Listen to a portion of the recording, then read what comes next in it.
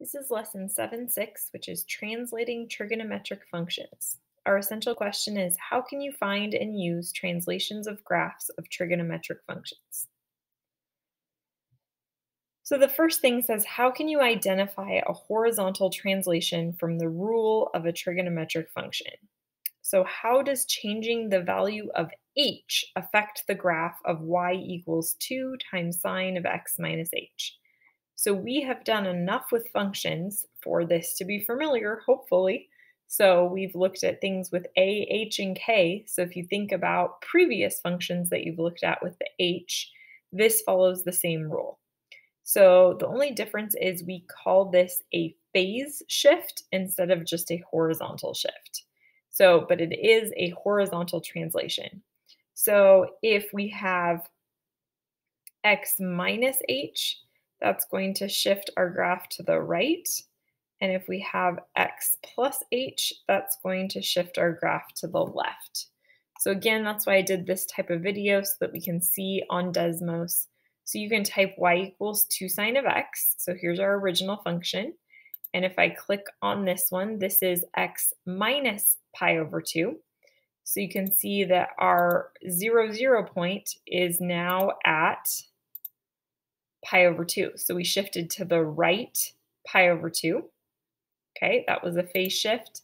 And then I can also show this one, which is the green. And you'll notice this is a shift to the left pi over 2. So it's just like every other function that we've talked about where minus is going to move it to the right and plus is going to move it to the left. Okay, so example 2 says to graph a sine or cosine function. So how can knowledge of transformations help us sketch the graph of y equals 2 sine of x over 2 plus 3?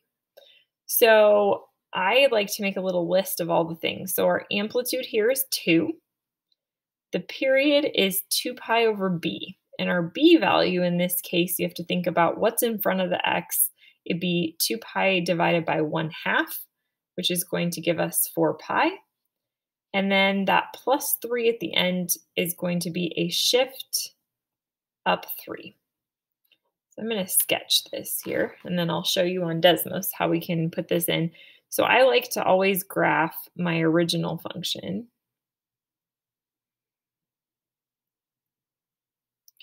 So my original function of just plain y equals sine of x, I know that I'm going to cross at pi and pi over 2.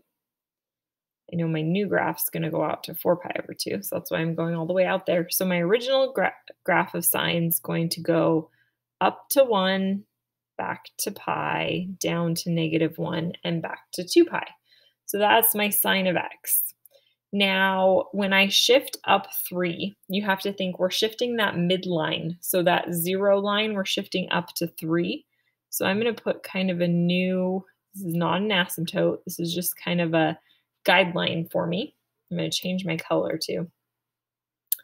So my new graph is going to go up, down, and back to my starting point by 4 pi. So that means we're going to end up at the midline, start at the midline at 0 pi, end at 4 pi, and I'm going to be touching it halfway in between at 2 pi. Now my new amplitude is 2, so that means it's going to go up 2 and down -2. So that would be my graph of this 2 sine of x over 2 plus 3.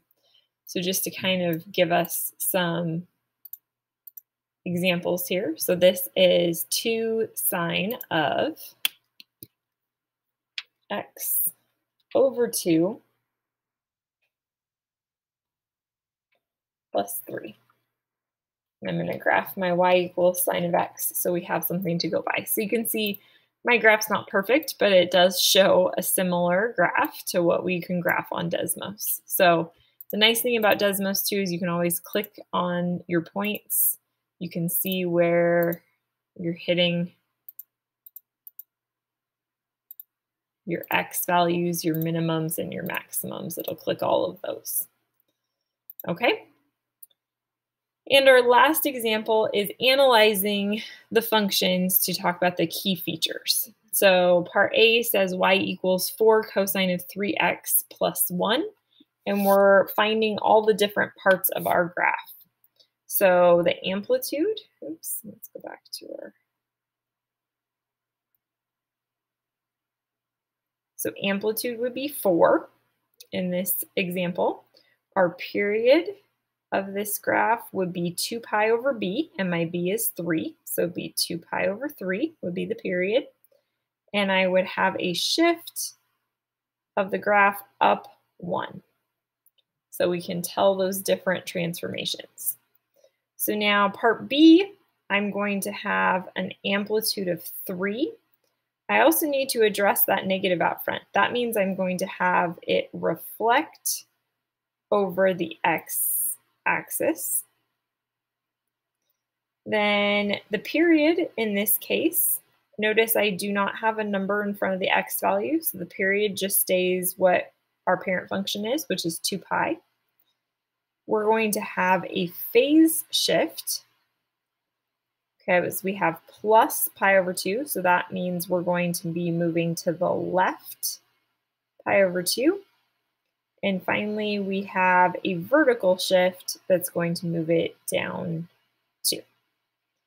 So just like our previous functions, we can predict what the graph will look like based on the properties and the different a, h, and k values of our functions. Okay, so that is our translations of the graph. Let me know if you have any questions.